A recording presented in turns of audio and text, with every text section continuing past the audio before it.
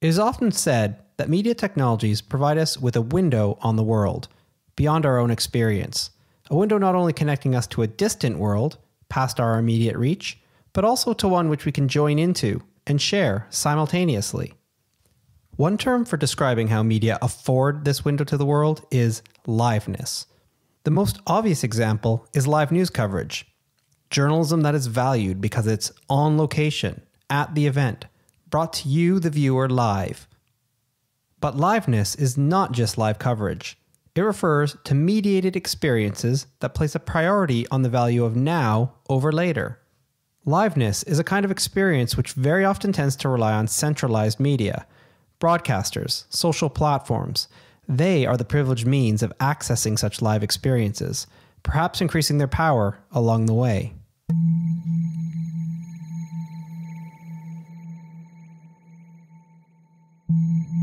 Media Technology and Culture is a podcast series by me, Scott Rogers. In this series, we'll be taking a thematic look at media, understood as technologies. We'll explore the histories of media, as well as more recent developments, and not always necessarily in a linear progression. Some of you listeners will also be students in my module, Media Technology and Culture, in which we'll discuss and work on some of these themes in more detail. This episode is the fourth in our series, focused on live technologies. Our aim is not to just introduce theories and research on the liveness of media, it is also to get across this key idea. Many of the media technologies we use offer liveness, but this liveness is about more than real-time transmission. At the broadest level, it is about the shared experience of simultaneity. Let's start by going to a scene. Yeah, well, but I'd like to pick up the natural audio from down there. Pick up natural sound from down there. It's the 24th of November, 1963. News media from across the United States and from around the world have descended on the Police and Courts building in Dallas, Texas. The police have in their custody a man named Lee Harvey Oswald. Oswald has been apprehended a couple of days earlier in a local cinema. He was suspected in the shooting of a police officer. Early the next morning, police would also charge Oswald with another shooting, which occurred 45 minutes before that of the police officer, the assassination of U.S. President John F. Kennedy. Now that he has been charged, he is to be transferred to the Dallas County Jail. The news media have been clamoring for access to Oswald, and so far, the police have largely obliged. They've addressed the press about Oswald, they've displayed his fingerprints, and they've walked the prisoner himself past the camera on a number of occasions. Now, in the basement of the Dallas Police and Courts building, the media await the transfer of Oswald. It is to be a sort of perp walk, but not at the behest of the Dallas police. It is quite unlike the coordinated practice seen, for example, in New York City today, with police parading accused white-collar criminals such as Russell Crowe or Dominique Strauss-Kahn in front of a deliberately gathered news media. The pressure here is from the news media. The Dallas police have been wavering, making various aborted attempts to transfer Oswald covertly, but they have acquiesced.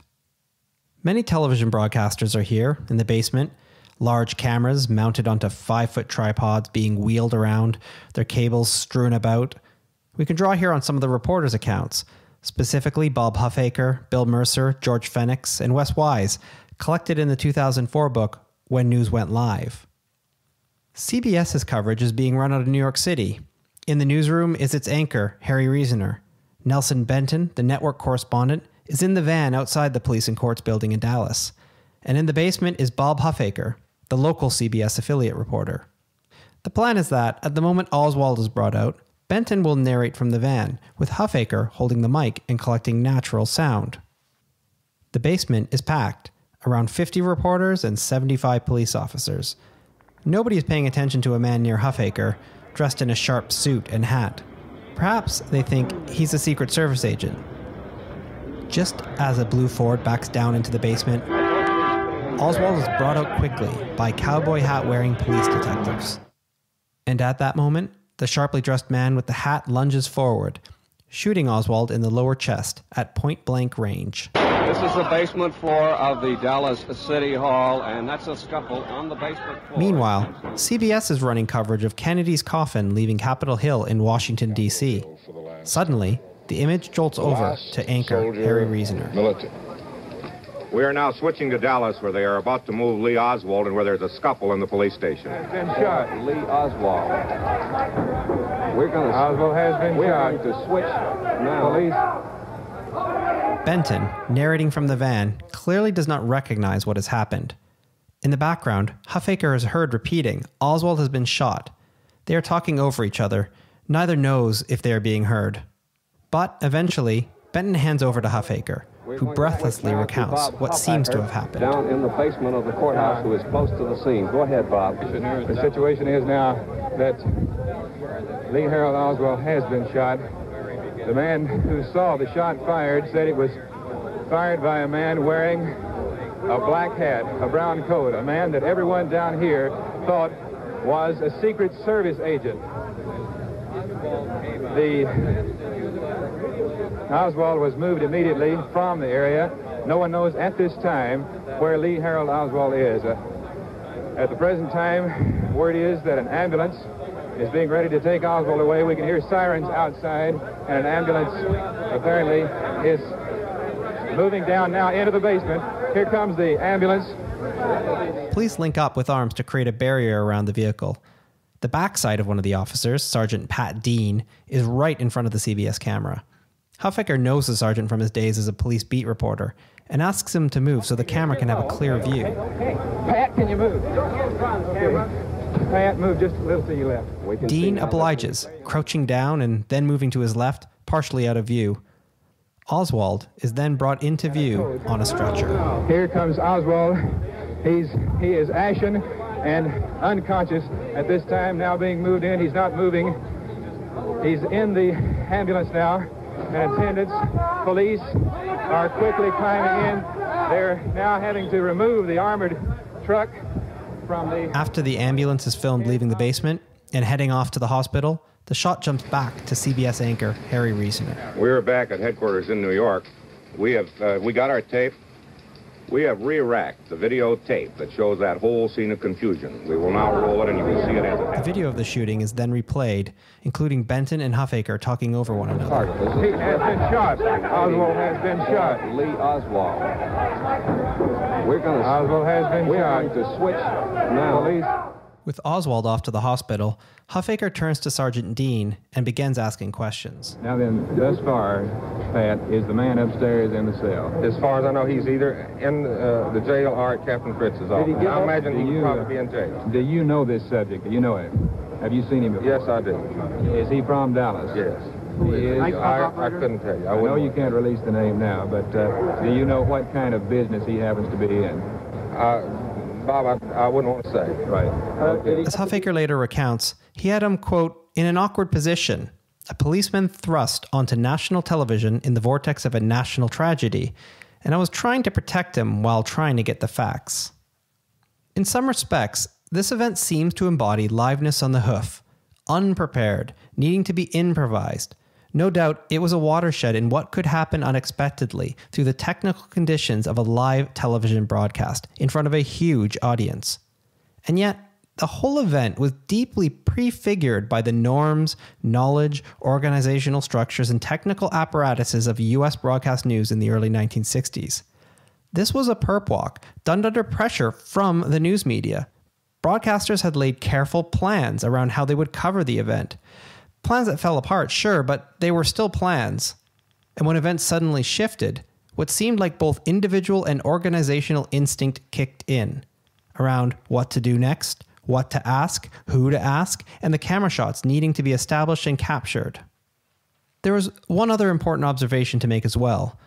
Though this was television's first live murder, it's not just live in the sense of being in real time. Recall that CBS largely misses the event itself. It needed to re-rack the video, offering its audiences a replay. It's a reminder that liveness is not necessarily just about the transmission of real-time events. It is more general. It is about sharing and indeed creating any simultaneous mediated experience. Thomas A. Edison, the inventor of the phonograph, has never before permitted his voice to be recorded for the public. Today, however, he has a message for you that is important enough to cause him to break his long-established rule. Mr. Edison will now give you that message. I beg to introduce Mr. Thomas A. Edison. Karin Van Ez, in her 2017 essay Liveness, Redux in the journal Media, Culture and Society, draws on Philip Auslander's 2008 book Liveness, Performance in a Mediatized Culture to trace the origins of the term live. In our last episode on domesticated technologies, we discussed how the phonograph remediated sound recordings from live events into the home environment. Radio was distinct in that it made possible direct transmissions of live sound, such as music, over the airwaves, without translation via recorded sound. But, Auslander notes, since radio listeners could not always distinguish between the sound that was recorded and that which was transmitted at the time of production, radio broadcasters deployed a new term, live. Van Ez's essay summarizes arguments she makes in her 2016 book, The Future of Live. This book reckons with the links that the idea of liveness has with broadcast media, and especially television. Its aim, though, is to reimagine liveness today, particularly after the rise of social media. Van Ez's key argument is that scholarship on liveness has tended to take one of three perspectives. The first is an ontological perspective. This emphasizes the givenness of liveness within certain media technologies. This sort of perspective is seen, Van Ez suggests, in academic writing around the advent of radio and television broadcasting especially. The problem with much of this literature is that it implies a direct connection between the technical capacities for real-time transmission and the rise of liveness as a cultural phenomena. The former is too often seen as a cause of the latter. The second typical perspective is phenomenological. This emphasizes the human experience of liveness. The strength of this approach is that it looks very carefully and systematically at how a sense or feeling of simultaneity or a shared world is created and sustained between media producers and their audiences or users. For Van Ez, the problem with phenomenological approaches is that they myopically focus on the local, situated experience and downplay larger scale influences, such as that exerted over time and space by media institutions or technologies. The third perspective is rhetorical. This emphasizes the expression of liveness as a linguistic or ideological concept. Van Ez suggests that this way of thinking about liveness tends to focus on how particular media industries distinguish and elevate their own status by framing what they do as live. But there are two main limitations to this approach. One is that so much attention gets directed to how live is constructed or framed within a media text, such as a television program. The second is related to the first, in that there is an assumption that media institutions can define something as live within the content they produce, and audiences will largely accept the label. Van Ez recognizes that each of these approaches, ontological, phenomenological, and rhetorical, offer some value for understanding liveness, but they are also in their own ways too limiting or narrow in their perspective, while also embodying approaches rooted in analyzing the age of television. On their own, they are poorly equipped to grapple with the emerging forms of liveness. For Van Ez, liveness is a complex social construction produced through the interaction of media institutions, technologies, audiences, and users. This conception of liveness draws heavily on media sociologist Nick Coldry's work on media rituals. In a 2004 article in the journal Communication Review, Coldry argues that liveness does not depend on particular technologies or specific rhetorical framings. It has not vanished, for example, with the rise of time-shifting technologies, starting with the video recorder. Liveness is an enduring and complex phenomena, Coldry says, woven from a chain of socially and culturally shaped ideas. The first of these ideas is that liveness offers us access to something of broader or more central significance, something we feel compelled to access now rather than later. You might see here a looser idea of liveness. It is not just when television, for example, transmits programs or events happening simultaneously, such as on-the-scene coverage of an unfolding crisis or disaster, or perhaps occasions such as a sports match, parade, or concert. It is a more general quality of being tied in to a larger world. The second idea is that this us, all tied together into this larger world, are not random or accidental. We are part of various social groups which are partly shaped by our uses of and exposure to various media, but which also shape the value different forms of media have. The value of something being live is, in other words, derived within a social context. At the simplest level, this might be about talking with people around the proverbial water cooler. At the more complex end, it might be about the significance in time accorded to political acts such as casting a vote or partaking in a demonstration. The final idea noted by Coldry is that this liveness is accessed primarily through certain privileged media institutions. This is not an appeal to the power of good old-fashioned media. Even in an age of proliferating social media and user-generated content, we continue to primarily respond and orient ourselves to centers of media power.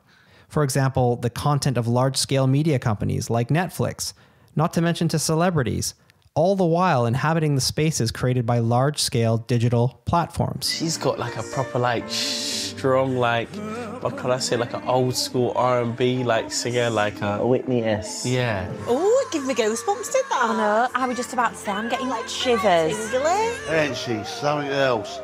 Ooh, get up there. Get up there, my love. Bloody hell. That was a bit screamy, that last bit. Just the Well, last you can bit. say that about Tina Turner and everybody else, can't you, when they start rattling and knocking about? All right, it's just my opinion. The BAFTA award-winning British program Gogglebox, launched in 2013, in many ways crystallizes the chain of socially and culturally shaped ideas of liveness described by Coldry. Viewers are presented with other viewers watching various programs. Not simultaneously, of course, at the same time as they are broadcast, but contemporaneous to the broader time frame in which the viewed programs are rooted. In other words, there's a reason to watch Gogglebox now, more than later. The viewing households shown also are intended to embody a representative mix of different Britons. Stephen and Christopher, a gay couple in Brighton, Sandy and Sandra, two black women in Brixton, and the Siddiqui family, a father and his sons in Derby. And, of course, the content they are watching is a selection of some of the most popular programs and live coverage provided by mainstream television. Not to be overly traditional, in 2017, a spin-off appeared on E4, Vlogglebox, which featured 16 to 24-year-olds watching various bits of content on their mobile devices. Parents tell their kids how they lost their virginity. No, thank you. I don't even want to know. I do. No, I don't. No, I don't. No, I don't. No, I don't. We made the video. Do you remember when you said that Mum and Dad have already done it twice? Once to have you and once to have me. Obvious. In recent years, we've also seen convergent examples of liveness via the phenomena of social TV. For a significant share of the audience, the viewing experience of programs in the UK such as X Factor, The Bodyguard, BBC Question Time, and yes, Gogglebox have been augmented through overlapping yet also fragmented conversations on Twitter. Social TV, Van Es points out, is attractive for television producers since it produces a new environment that encourages audiences to experience programs as soon as they are broadcast or released.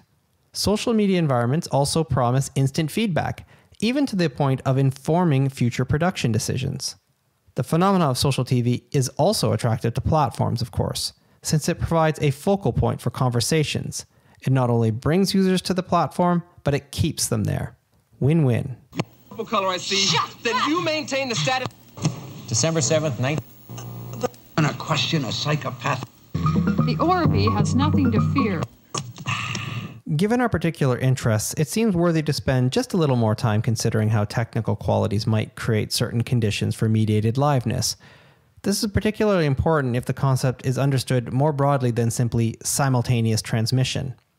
Annie van den Over, in a fascinating comparison of the aesthetics and viewing regimes of cinema and television, in the 2012 edited book Audiences, points out, for example, the small size of early televisions. Early television screens were no larger than 12 to 16 inches, and even into the 1990s, typically no larger than 20 to 26. This led to a focus on sound, to compensate for the relative lack of visual information, and frequent use of close-ups, to make material, especially human faces, on the screen appear at the same scale as the viewer. These qualities did not determine television's viewing conditions, yet they did underscore television as a more unexceptional, everyday perceptual engagement, contrasting with cinema. They meant television could recede, which is to say, the act of viewing would become highly medium unaware. But also, viewing television could be experienced as an almost neutral window on the world, frequently populated, for example, by talking heads that were at the scale of the viewer. It's also worth thinking about how the technical qualities of media forms hold the potential for liveness, even if they are not being used that way at any given moment. As Joshua Merovitz put it in his 1985 book, No Sense of Place, quote, "There is a big difference between listening to a cassette tape while driving in a car and listening to a radio station, in that the cassette player cuts you off from the outside world, while the radio station ties you into it. Even with the local radio station, you are in range of any news about national and world events." End quote. Computation devices offer this potential in multitudes. Say you were reading the Van Ez article we've been discussing on your computer screen. Depending on your settings, at any moment, notifications may alert you to current events, news, or messages. You may even have another application open, like your web browser, nudging another window on the world into your peripheral view. A focus on media as experience does not necessarily downplay the importance of technologies either. Rather, that sort of perspective concentrates on the way that technologies become so embedded into our daily practices that they become withdrawn from our perception. So, back to the useful, if cliched Heideggerian example of the hammer. Paddy Scannell discusses liveness in his 2013 book, Television and the Meaning of Live. He argues that we should not think of liveness, quote, as if it were a technological effect, a peculiar technical quality of the medium itself.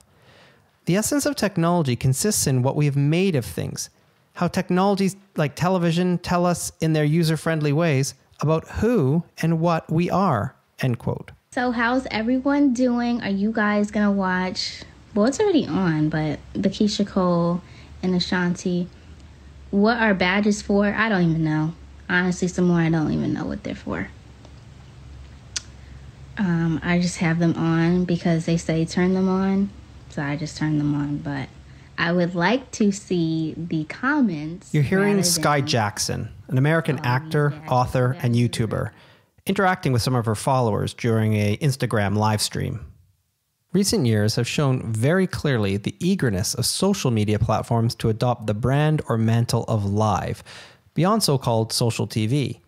In November 2021, Twitter added a new transitory feature called Fleets. It denotes a kind of contribution to the platform which automatically disappears after 24 hours. Live streaming video has become a major feature on Facebook, hosting all manner of performances, tours, and events where users can add questions, comments, and reactions synchronously with the video.